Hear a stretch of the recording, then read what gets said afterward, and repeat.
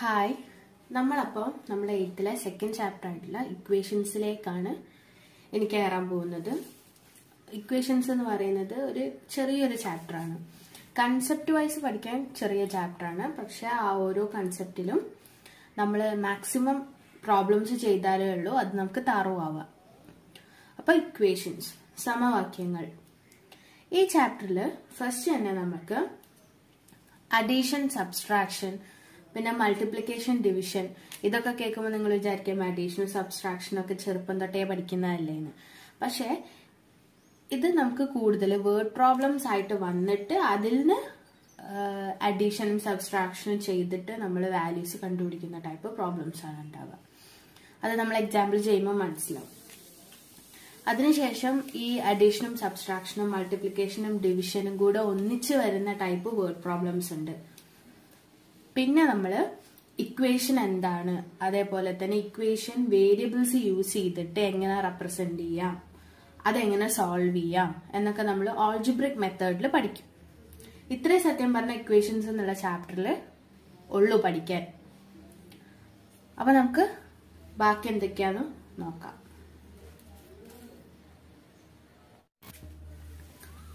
ചാപ്റ്ററിലേക്ക് കടക്കുമ്പോൾ നമുക്ക് ഫസ്റ്റ് തന്നെ അഡീഷനും സബ്സ്ട്രാക്ഷനും വെച്ചിട്ട് സ്റ്റാർട്ട് ചെയ്യാം.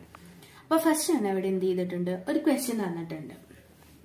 നമ്മൾ ക്വസ്റ്റ്യൻ വെച്ചിട്ടാണ് സ്റ്റാർട്ട് ചെയ്യുന്നത്. ക്വസ്റ്റ്യൻ വെച്ച് സ്റ്റാർട്ട് ചെയ്യുമ്പോൾ നമുക്ക് കുറച്ചുകൂടെ ക്ലിയർ ആയിട്ട് മനസ്സിലാവും.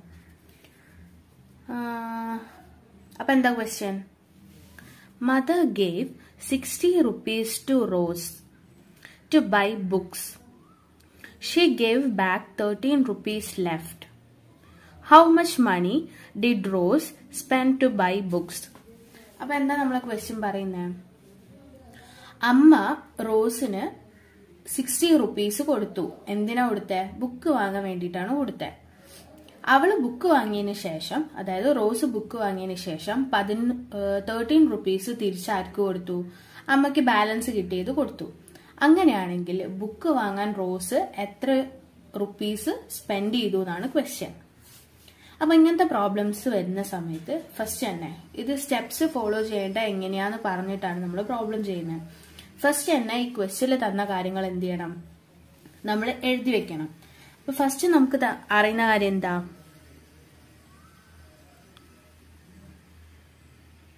Rupees mother gave to Rose. അല്ലെങ്കിൽ നമുക്ക് എങ്ങനെ എഴുതാം? Or total rupees. എത്ര പൈസ ഉണ്ടായത്? 60 rupees ആണല്ലോ. ഇനി റുപ്പീസ് ലെഫ്റ്റ് ആണ്. ആഫ്റ്റർ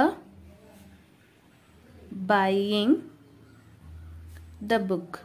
എത്ര ലെഫ്റ്റ് ഓവർ ആയിട്ടുള്ളത്? 13 rupees. നമ്മളോട് എന്താ ക്വസ്റ്റ്യനിൽ ചോദിച്ചിട്ടുള്ള? Money for the book. ആ ബുക്കിന് എത്ര പൈസയാണെന്നാണ് നമ്മളോട് ചോദിച്ചിട്ടുള്ളത്. അപ്പൊ ഫസ്റ്റ് തന്നെ നമുക്ക് ക്വസ്റ്റ്യൻ കിട്ടിക്കഴിഞ്ഞാൽ ക്വസ്റ്റ്യനിൽ എന്തൊക്കെ തന്നിട്ടുണ്ടോ അതൊക്കെ നമ്മൾ എന്ത് ചെയ്യണം, ആദ്യം ഒന്ന് പെറുക്കി എഴുതി വെക്കണം. ഇനി ടോട്ടൽ റുപ്പീസ് നമുക്കറിയാം എന്ത് 60 ആണെന്ന്. അതേപോലെ തന്നെ ബാലൻസ് എത്ര വന്നു എന്ന് നമുക്കറിയാം 13 ആണെന്ന്. അങ്ങനെയാണെങ്കിൽ മണി ഫോർ ദ ബുക്ക് എങ്ങനെ കാൽക്കുലേറ്റ് ചെയ്യാം? Total rupees minus money left equal to എന്താ? മണി ഓഫ് ബുക്ക് അല്ലേ? അതായത് 60 മൈനസ് 13 ചെയ്താൽ നമുക്ക് എന്ത് കിട്ടും? ബുക്കിന്റെ പൈസ കിട്ടും. അതായത് എത്രയാ? 47 rupees. അപ്പൊ ഇങ്ങനെയാണ് എന്ത് ചെയ്യാ, ഇങ്ങനത്തെ അഡീഷൻ സബ്സ്ട്രാക്ഷൻ പ്രോബ്ലംസ് ചെയ്യാം. ഇതിനിപ്പം വേറൊരു എക്സാമ്പിൾ പറഞ്ഞിട്ടുണ്ടെങ്കിൽ, ഇപ്പൊ നമ്മള് ചെറുപ്പം തൊട്ട് പറയുന്ന കാര്യമില്ലേ, ടീച്ചർ എനിക്ക് 5 മുട്ടായി തന്ന് അതിൽ ഞാൻ എന്ത് ചെയ്ത് 3 മുട്ടായി ആർക്ക് കൊടുത്ത്? രോഹന് കൊടുത്ത്. അങ്ങനെയാണെങ്കിൽ ബാക്കി ബാലൻസ് എത്ര വരിക? അപ്പൊ നമ്മൾ എങ്ങനെയാ ചെയ്യാ? ടോട്ടലിന് രോഹന് കൊടുത്ത ആ മുട്ടായി എന്ത് ചെയ്യും? നമ്മള് മൈനസ് ചെയ്യും. അപ്പൊ 5 - 3 ബാലൻസ് 2. അതേ കൺസെപ്റ്റ് തന്നെയാണ് ഇവിടെ. പക്ഷെ ഈ ക്വസ്റ്റ്യൻ ഒന്ന് നല്ലോണം വായിച്ച് മനസ്സിലാക്കിയാലേ നമുക്ക് എന്ത് ചെയ്യാൻ പറ്റും? ഇത് പെട്ടെന്ന് എളുപ്പത്തിൽ സോൾവ് ചെയ്യാൻ പറ്റുള്ളൂ. അപ്പൊ ഇനി നമുക്ക് കൂടുതൽ പ്രോബ്ലംസ് ഡിസ്കസ് ചെയ്യാം. ഇത് ഫുൾ ഇങ്ങനെ പ്രോബ്ലം ചെയ്ത് പഠിക്കുന്ന ടൈപ്പ് ആട്ടോ. നമ്മൾ ഫസ്റ്റ് ഈക്വൽ ട്രയാങ്കിൾസ് പറഞ്ഞതുപോലെ തിയറമും കാര്യങ്ങളൊന്നും നമുക്ക് പഠിക്കാനില്ല. നമുക്കിവിടെ വേറൊരു ക്വസ്റ്റ്യൻ തന്നിട്ടുണ്ട്. എന്താ നമ്മളെ question? Gopi boat bunch of bananas. Gopi എന്ത് ചെയ്തിട്ടുണ്ട്? ഒരു ബഞ്ച് ബനാന വാങ്ങിയിട്ടുണ്ട്. എന്നുവെച്ചാൽ ഒരു ബഞ്ച് വെച്ചാൽ ഒരു കൂട്ടം bananas. Out of it 6 were rotten. അതിൽ 6 എന്തായി? ചീഞ്ഞുപോയി. So he through away. അതുകൊണ്ട് എന്തായി? ഈ 6 അവൻ വലിച്ചെറിഞ്ഞു. Now he have 44 banana in the basket. ബാസ്കറ്റിൽ ഇനി എത്ര ബാലൻസ് ബനാന ഉണ്ട്? 44 ബനാനാസ് ബാലൻസ് ഉണ്ട്. അങ്ങനെയാണെങ്കിൽ അവൻ എത്ര ബനാന വാങ്ങിയിട്ടുണ്ട് എന്നാണ് നമ്മളെ ക്വസ്റ്റ്യൻ. അപ്പൊ നമ്മളെ ഫസ്റ്റ് സ്റ്റെപ്പ് എന്താ? ക്വസ്റ്റ്യനിലുള്ള കാര്യങ്ങളൊക്കെ എടുത്തെഴുതണം. അപ്പൊ ഫസ്റ്റ് എന്താ പറയുന്നത്? Bunch of ബനാനയിൽ rotten bananas. Rotten banana എത്രയാണ് ഉള്ളത്? 6. ഇനി ബനാനാസ് ലെഫ്റ്റ്. എത്ര ബനാന ലെഫ്റ്റ്? 44. അപ്പോ total number of banana is equal to rotten banana plus left banana. അല്ലേ? അപ്പൊ എന്താ വരിക? 44 plus 6. എത്ര ആൻസർ വരിക? 15 ആൻസർ വരും. അല്ലേ? ക്ലിയർ അല്ലേ? ഇതിൽ ഡൗട്ട് ഒന്നുമില്ലല്ലോ.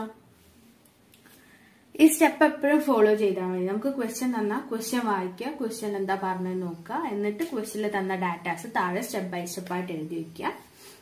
എന്നിട്ട് സമ്മപ്പ് ചെയ്യാനാണെങ്കിൽ ആഡ് ചെയ്യുക, മൈനസ് ആണെങ്കിൽ എന്ത് ചെയ്യുക? മൈനസ് ചെയ്യുക. ഇത് നമ്മളൊരു ടോട്ടൽ നമ്പറാ കാണാൻ പറഞ്ഞത്, അതുകൊണ്ടാണ് നമ്മൾ ആഡ് ചെയ്തത്. നമ്മൾ നേരത്തെ ചെയ്ത ക്വസ്റ്റ്യൻ എന്താ ചെയ്തിട്ടുണ്ടായത്? എത്ര എമൗണ്ട് ആണ് ബുക്കിന്റെ എന്നാ ചോദിച്ചത്. അതായത് ടോട്ടൽ ഓൾറെഡി നമുക്ക് തന്നിട്ടുണ്ടെങ്കിൽ അതിൽ നിന്നാണ് എന്ത് ചെയ്യുക? നമ്മൾ എപ്പോഴും മൈനസ് ചെയ്യാം. ഇനി വേറൊരു ക്വസ്റ്റ്യൻ എന്താ ഉള്ളത്?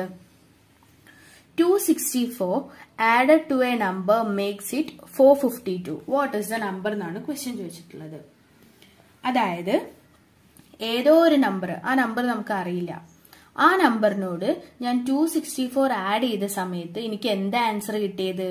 452 ആണ് ആൻസർ കിട്ടിയത്. അതായത് നമ്മളെ ടോട്ടൽ വാല്യൂ ഇവിടെ തന്നിട്ടുണ്ട് 452 എന്നുള്ളത്.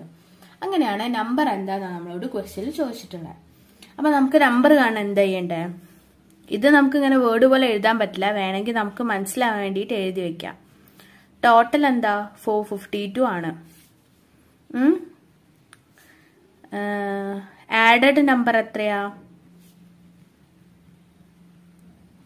264.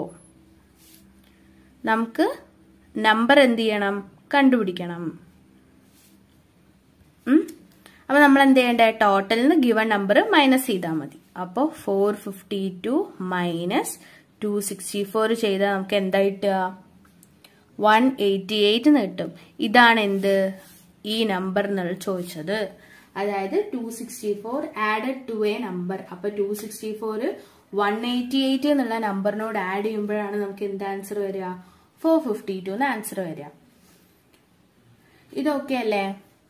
ഇനി നെക്സ്റ്റ് പ്രോബ്ലം എന്താ? 198 subtracted from a number makes it 163. What is the number? ഇവിടെ എന്താ ക്വസ്റ്റ്യൻ? നമ്മൾ അഡീഷൻ ചെയ്ത പോലെ തന്നെയാണ്. ഏതോ ഒരു നമ്പറിന് ഞാൻ 198 സബ്സ്ട്രാക്ട് ചെയ്തപ്പോൾ എനിക്ക് കിട്ടുന്ന നമ്പറാണ് എന്ത്? 163. അതായത് ഇവിടെ നമുക്ക് ടോട്ടൽ നമ്പർ തന്നിട്ടുണ്ട് 163. അപ്പൊ ടോട്ടൽ എത്രയാ? 163. സബ്സ്ട്രാക്റ്റഡ് നമ്പർ എത്രയാ? Subtracted number 198. അപ്പൊ നമുക്ക് എന്താ കണ്ടുപിടിക്കണ്ടേ? നമ്പറാണ് കണ്ടുപിടിക്കേണ്ടത്. നമ്പർ കണ്ടുപിടിക്കാൻ എന്ത് ചെയ്താൽ മതി? ഇത് ഞാനിവിടെ സബ്സ്ട്രാക്ട് അല്ലേ ചെയ്തേ.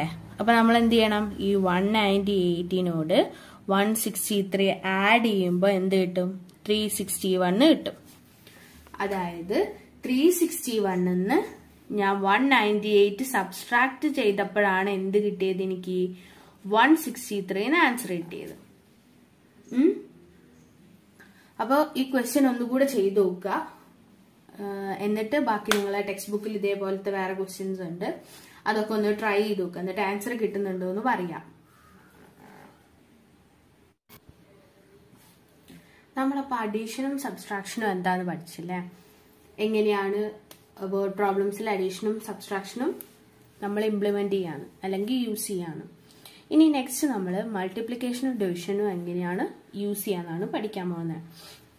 ഇത് ചിലപ്പോൾ കുറച്ച് എന്താ പറയുക ട്രിക്കി ആയിട്ട് തോന്നും, അതായത് കുറച്ചൊരു പാടായിട്ട്, അതൊന്ന് മനസ്സിലാക്കി എടുക്കാനുള്ള ഒരു ബുദ്ധിമുട്ട്, അല്ലാതെ ചെയ്യാൻ നല്ല എളുപ്പമാണ്. ഇത് നമ്മൾ ക്വസ്റ്റ്യൻസ് വെച്ചിട്ട് തന്നെയാണ് ചെയ്യുന്നത്.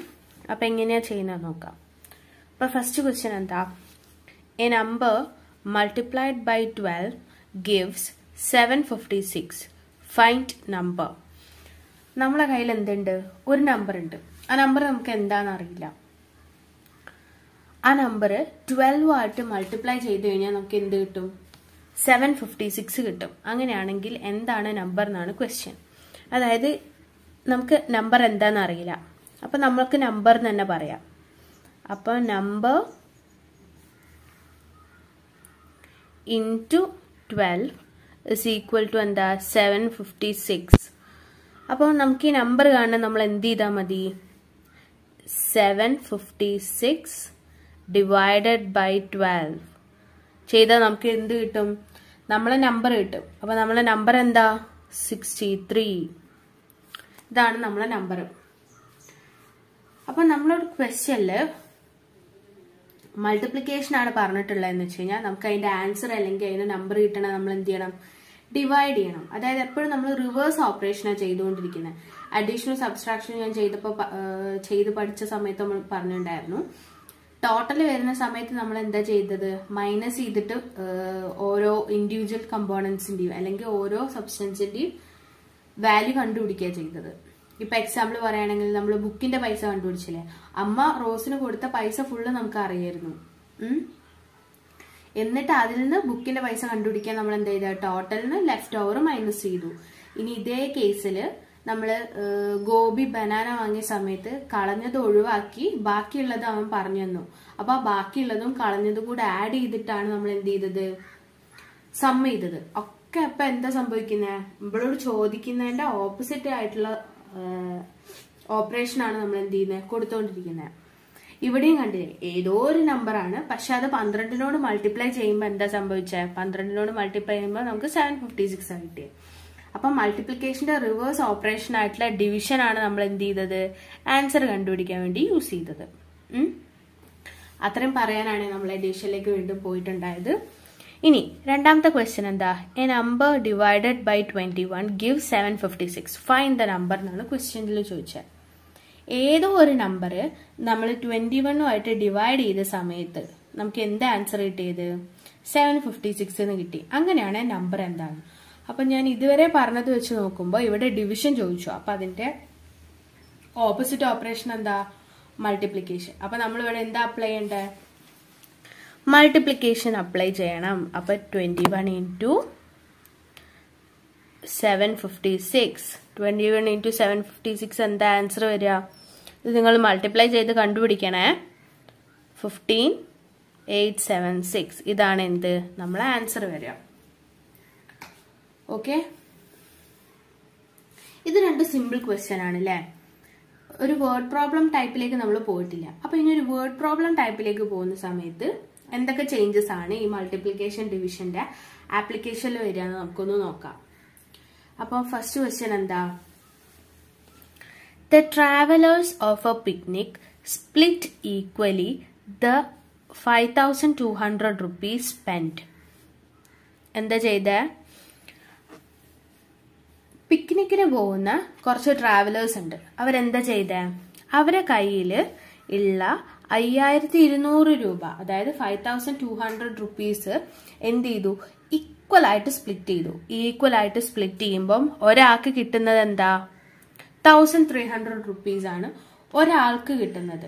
അങ്ങനെയാണെങ്കിൽ അതിൽ എത്ര ട്രാവലേഴ്സ് ഉണ്ടെന്നാണ് ക്വസ്റ്റ്യൻ. അതായത് ട്രാവലേഴ്സ് ഈക്വൽ ടു ആണ് ക്വസ്റ്റ്യൻ മാർക്ക്. അപ്പൊ ക്വസ്റ്റ്യൻ ക്ലിയർ ആയോ? നമ്മളെ കയ്യില് പിക്നിക്കിന് പോയ കുറച്ച് ട്രാവലേഴ്സ് ഉണ്ട്. ടോട്ടൽ എമൗണ്ട് ഓഫ് റുപ്പീസ് നമ്മളെ കയ്യിലുണ്ട്. ടോട്ടൽ എമൗണ്ട് ആണ് 5200 rupees. അതിൽ ഒരാൾക്ക് ഇൻഡിവിജ്വലിന് കിട്ടിയ എമൗണ്ട് നമ്മളെ കയ്യിലുണ്ട്. അങ്ങനെയാണെങ്കിൽ ടോട്ടൽ നമ്പർ ഓഫ് ട്രാവലേഴ്സ് എത്ര ഉണ്ടെന്ന ക്വസ്റ്റ്യൻ. ഈ ക്വസ്റ്റ്യൻ കാണുമ്പോൾ എന്താ ചെയ്യാൻ തോന്നുന്നത്? ഹെഡിങ് കാണുമ്പോൾ തന്നെ മനസ്സിലാവും നമുക്ക് മൾട്ടിപ്ലിക്കേഷനോ ഡിവിഷനോ ഇതിൽ ഏതോ ഒന്നാണ് അപ്ലൈ ചെയ്യേണ്ടതെന്ന്. എന്താ അപ്ലൈ ചെയ്യാം? ഒരാൾക്ക് കിട്ടിയ പൈസയും നമ്മളെ കയ്യിലുണ്ട്, ടോട്ടൽ പൈസയും നമ്മളെ കയ്യിലുണ്ട്. അപ്പോൾ നമുക്ക് ആൾക്കാരെ എണ്ണം കിട്ടണേ നമ്മൾ എന്താ ചെയ്യണ്ടേ? നമുക്ക് കിട്ടിയ ടോട്ടൽ ഡിവൈഡഡ് ബൈ ഇൻഡിവിജ്വൽ. അപ്പൊ total rupee divided by individual rupee ചെയ്താൽ നമുക്ക് എന്ത് കിട്ടും? നമ്പർ ഓഫ് ട്രാവലേഴ്സ് കിട്ടും. ഇത് ഫസ്റ്റ് ചെയ്യുമ്പോൾ കുറച്ച് ബുദ്ധിമുട്ടുണ്ടാവും, പിന്നെ സിമ്പിൾ ആയിട്ട് തോന്നും കേട്ടോ. അപ്പൊ 5200 ഡിവൈഡഡ് ബൈ 1300 ഡിവൈഡ് ചെയ്താൽ നമുക്ക് എന്താ ആൻസർ വരിക? 4 ആൻസർ വരും. നിങ്ങൾ ഡിവൈഡ് ചെയ്ത് നോക്കണം. അപ്പോൾ ഈ ക്വസ്റ്റ്യൻ വീണ്ടും ചെയ്യുമ്പോൾ കൺസെപ്റ്റ് ക്ലിയർ ആവട്ടോ. അപ്പൊ വീണ്ടും നമ്മൾ ചെയ്തു നോക്കാം. ഇനി വേറൊരു ക്വസ്റ്റ്യൻ. ഒരു കമ്പനിയില് in the company the manager's salary is 5 times that of a peon. Person അല്ല കേട്ടോ, പ്യൂൺ ആണ്. ഒരു കമ്പനിയില് മാനേജർ സാലറി എന്ന് പറയുന്നത് പ്യൂണിന്റെ സാലറിനേക്കാളും 5 times കൂടുതലാണ് എന്ന്. എത്ര ടൈംസാ? 5 times. അപ്പോ manager salary equal to 5 times അല്ലേ പറഞ്ഞേ? 5 times പ്യൂൺ സാലറി ആണല്ലോ. ഇനി മാനേജർ സാലറി എത്രയാ? 40,000 ആണ്. എന്ത്? Manager salary equal to 5 into peon സാലറിനെ ഞാനിപ്പോ തൽക്കാലം PS എന്ന് എഴുതിയിട്ടുണ്ട്. ഞാനായിട്ടിട്ട റെപ്രസെന്റേഷൻ ആണ്. അങ്ങനെയാണെങ്കിൽ പ്യൂണിന്റെ സാലറി എങ്ങനെയാ നമ്മൾ കണ്ടുപിടിക്കുക? പ്യൂണിന്റെ salary is equal to 40,000 divided by 5 ചെയ്താൽ നമുക്ക് പ്യൂണിന്റെ സാലറി കിട്ടുമല്ലോ. അപ്പൊ എത്ര പ്യൂണിന്റെ സാലറി വരിക? 8,000 rupees നമുക്ക് പ്യൂണിന്റെ സാലറി കിട്ടും. അപ്പൊ മനസ്സിലായോ? ഇത് നമ്മൾ ക്വസ്റ്റ്യനിൽ വന്ന ഡാറ്റാസ് പെറുക്കി എഴുതി വെച്ചതാണ് കേട്ടോ. അപ്പൊ വേറെ പ്രശ്നമൊന്നുമില്ലല്ലോ. എളുപ്പമല്ലേ ഇങ്ങനത്തെ പ്രോബ്ലംസ്?